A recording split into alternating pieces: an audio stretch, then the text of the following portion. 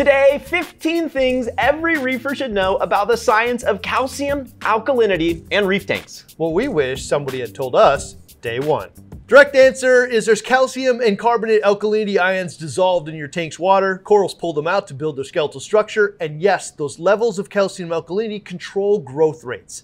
You can use today's knowledge to fill out the tank faster or even slow it down if desired. And there are better ways than others. All that's coming up. Number 2, elevated levels absolutely produce faster growth. We did some pretty extensive testing here and we found 71.62%, mind you, that 0.62 is important, more growth. And that's exponential growth because if your coral grows 70% in 1 month, then all of that coral will produce 70% more growth the next month. And that just keeps going and going and going and going. And why some people are able to fill out their tank in a matter of 18 months and some people may take 5 years. I know which one you would like to be. But I also know that some people at the 5-year mark where the thing's full would actually like to slow it down. And just so you know, the elevated levels are basically the same levels you would find in the Red Sea blue bucket versus black bucket. Yep. The black bucket being elevated. Now we didn't test those salts against each other. We're just testing, levels around there. That's what we found, just way, way, way faster growth. And if you're wondering, was it magnesium, calcium, or alkalinity? Everyone here believes it was the alkalinity, and maybe the magnesium and calcium don't even really matter when it's elevated. Because going from 400 some to 500 some is like a 20% increase. But if I go from 7 DKH to 12, I mean, we're approaching almost double the amount of alkalinity in there. And alkalinity is the scarcest one of them to begin with. And so it's that alkalinity that everybody believes is turbocharging the growth. Number 3, something a little surprising is those elevated levels that we saw in our test, they actually produced better coloration in our corals as well. Didn't see that coming at all, but it was pretty consistent. Many of the corals, and not just like one coral, but the replicas. And we did A/B tests of systems and replicas of those systems with replicas of the corals in them. And it was pretty clear that the elevated levels actually did produce better coloration in many of the corals. Surprise, surprise. Number 4, those elevated levels produce more microorganism growth as well, which makes a lot of sense because what do a lot of those microorganisms need? Calcium and alkalinity. Yeah, that was, I guess, I call it a surprise, but we probably should have known better and just saw it coming. If the corals are going to grow faster, everything that's calcifying in the tank, and it was night and day. The back of the tank's just covered in spirobid worms and microcrustaceans, and the other one less so. So you just see signs of this all over the place, that when you increase the available calcium, alkalinity, and magnesium, and probably just the alkalinity is really the important one, well, everything just calcifies faster. Number 5, I stole thunder on this, but I got a couple more details. Yeah, really important here. Again, it's probably the alkalinity that's spurring that growth, not necessarily the calcium and magnesium. So for those of you who don't know, there's somewhere in between 5, 6, 7 times as much alkalinity or calcium as alkalinity in the water. Alkalinity is just fairly scarce, and so it depletes fairly rapidly. And that's actually why we say all the time, and if you're going to test one thing, let it be alkalinity, right? Because you can actually see the alkalinity drop from 9 to 8 DKH in a single day. Really quickly. In a really robust tank in 2, right? Yeah. In the same time, you'd see unmeasurable amounts of calcium drop. You wouldn't be able to pick up what it dropped in a test kit in a single day.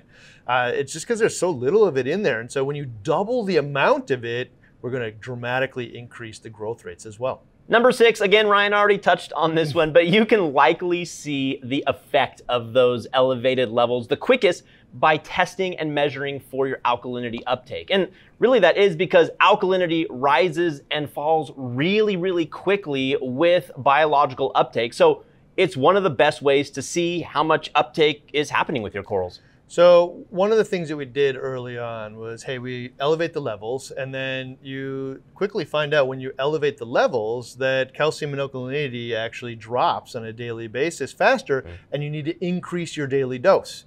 Now that could be one of two things. One, well, when I raise the levels up, all of a sudden things are just growing faster and they're pulling more of it out of the water, so now I need to dose more every day. Or it could have been precipitation. That was always the question. But after all of our experiments, we just found that it wasn't the precipitation thing. It was actually the corals were growing faster, again, because we monitored them for months, both visually by size, but also by weight. And these corals just grow way, way faster. And if you really want to know, raise their levels up. Don't do it all in one swing, but raise your levels up, and you'll find that your normal dose of 2-part doesn't work anymore. You have to up it because the corals are just growing faster. Number 7, elevated levels can actually ride that biological razor's edge, but Ryan has a little more info on that one. Yeah, basically what you're going to do here is, we're going to calcify way, way faster. It's obvious, we've got it in the data, but what we also found was the tissue growth now needs to keep up with that. Yeah. So basically, every single biological function now needs to keep up with the fact that this coral is growing so fast and building so much skeletal structure so fast. So like lighting's on the edge, we're gonna have like nitrogen and phosphorus and amino acids and protein and energy production. All these things need to be right on the razor's edge. And in fact, one of the things that we found was after we did the test, we went on and tested dosing amino acids in the tank. And amino acids are basically the building blocks of protein, which is the building blocks of tissue. And then when we added the amino acids, all of a sudden the tissue was way healthier. The coloration got even better. So note that when you turbocharge something, the rest of it has to come along with. And one of the reasons why we don't actually recommend riding that razor's edge of 12 GKH, you might want to tone it down a bit. All right, number 8, there's a theme here. It's okay, it's an important theme. When people talk about stability in their tanks, which we talk about all the time, and I stress a lot to beginners especially, really what we're talking about is we're talking about alkalinity. And that's just because there is a lot less alkalinity in the tank, which means it can get depleted a lot quicker. This is one of those things, the mentality or science of this has changed since I started reefing, because in the beginning it was all about calcium. I don't know why, but everybody said calcium, everybody said magnesium, and then alkalinity was somewhere in the distance. And that is just totally flipped its head. Magnesium, people test once a month. Calcium, maybe once a week. And alkalinity, some of the most advanced reefers are doing it daily, at least a really good pulse on this thing. So if there's one thing you pick out of this video, it's definitely alkalinity matters most than the rest. And they'll actually, the trends of alkalinity will give you pulses on the other two as well. Number 9, alkalinity is totally different. It really is more of an educated guess as to how much carbonate and bicarbonate we have in the system. Yeah, calcium and magnesium are basically counting ions. Yep. 1,350 parts per million magnesium, direct measurement. Alkalinity is actually something totally different. It is a measurement of your tank's ability to buffer acid. Yeah. That isn't a thing. There isn't actually a thing. Just turns out that most of the tank's ability to buffer acid is carbonate and bicarbonate, which you need to build that calcium carbonate structure or skeletal structure. So when we're measuring alkalinity, we're some degree measuring the tank's ability to buffer acid, but more importantly than that, it has nothing really to do with the acid. It's just giving us a pulse on how much of that carbonate and bicarbonate is in the water. And so the reason that's important is all this stuff we talked about earlier is when we double the amount of carbonate and bicarbonate in the water, all of a sudden we get way, way, way faster growth. And the inverse is true too. If the alkalinity is really low, that means A, the water is probably going to be acidic, but also it means there's barely any of the carbonate and bicarbonate that was already scarce, and then growth rates are going to tank. You may even have some mortalities. Number 10, it's probably a decent idea to assume your test kits are going to be off around 5%. I mean, that's just pretty normal for any sort of hobby grade test kit. But at the end of the day, what really matters is consistency. Can you keep a consistent number? I mean, if it's 400 versus 425 calcium, does it really matter? Maybe not, as long as you're consistent with your testing procedure and the results. And most test kits are consistent. Yeah. Like if I got 420 today, if I followed the procedure the same tomorrow, it would be the same. Now, this is really a hard pill to swallow because I see a lot of reefers chasing the accuracy dragon, just hoping that they can somehow going to get it down to 1% difference. And you know what? I mean, 5% on 420 is, close to 20 parts per million off, right? And so it could be 420, it could be 400. That isn't going to change your success rates dramatically, especially if it's consistent each time. And this is one of the reasons why we tend to go a little high You know, not as high as like Red Sea Black Bucket, but we go a little high to like allow for procedure mistakes. Like, you know, the test kit may not be perfect every last time. All these different things. And the reality is procedure, you know, does matter in these. Some of them like are really prone to procedural mistakes, and some of them really don't matter. For instance, if it says like spin it for 60 seconds, I bet less than maybe 10% are actually setting a timer on their phone, right? Most are like, feels like about 60 seconds. Could have been 30, could have been a minute and a half, who knows? And I'm definitely changing the end result in many cases with that. So, you know, just know when we're chasing down this thing, it's more about getting consistent results than absolute assurity that you nailed the number, because that's probably just not going to happen. Number 11, people always ask us what are our recommended parameters, and really we shoot for somewhere around 450 calcium, 9 DKH, and a magnesium level of around 1350. What that approach does is gives you reasonable accuracy expectations and inevitable issues. It provides a buffer for those things so you can go a little bit in each direction. You know, if I had a 9 DKH, you know, I'm really probably safe going all the way to 11. I'm really probably safe going all the way to 7. Smart. But if I did 7 and I messed up either the test kit or my alkalinity container ran dry for a few days, I didn't notice, I'm at 5. Or if I was at 12 and somehow I messed this up and now it's like 14 or 15, like now probably I'm in the danger zone.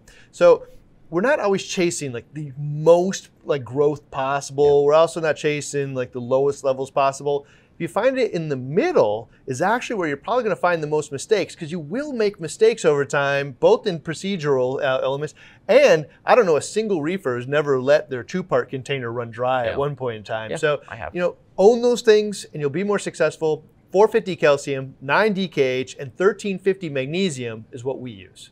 Number 12, consistency and stability are more important than accuracy. Now, I know that might sound like a little bit of heresy, but it's probably true. I'll give you a good example of that with the nitrate test kit. The Red Sea one, for me, is the most accurate that we've tested. We actually made a bunch of different samples of nitrate and seawater. We tested all of them to put it through the Hawk 30, DR 3900. All these different things. Definitely the Red Sea was the best. However, it was like a really long test. It was a little bit harder to read, and why we actually had to use the photometer to actually read it. More errors could be introduced during the process. Yeah, it was just a lot of work, and so we didn't all read the results the same out of it. Well, meanwhile, with the NIOS test kit, which was a lot easier and didn't have as many steps to mess it up, well, that one, 10 out of 10 reefers would all read the results the same way. Yeah, and you'd read them from one time to the next the same. There's just not as many like areas to mess it up. So if it were me, I would pick the one that 10 out of 10 reefers read and uses the same over absolute accuracy that could be messed up. Number 13, one brand is not necessarily the best at every single test, but we have some favorites. It's hard to not like embrace Saltwater as a favorite. Red Sea is a favorite. And if I like one, just like buy their whole line. And to be frank, I understand why, because if you like one, you might as well trust the other one. Here, we've had the opportunity to test them all. And the way that we tested them actually was we took like 5 different reefers, or actually it was 2 of them weren't reefers, 2 of them were kind of mediocre reefers, and 2 expert reefers. We had them all perform all of these tests, and we looked for consistency within not only amongst each other, but they had to perform the test 3 times and not in sequence. They had to come rope tape back. Did they get the same results?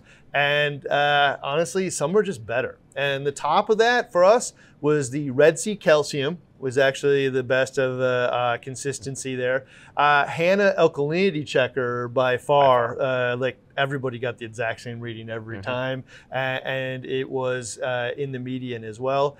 And then the Aquariums Magnesium test, interesting. Was our favorite there. So if you aren't a stickler for having one brand for everything, Red Sea Calcium, Hanna Alkalinity Checker, and Aquariums Magnesium was our favorites. Number 14, really important for you beginners out there. When a test kit flashes one color, but then it changes back to another, it's not done.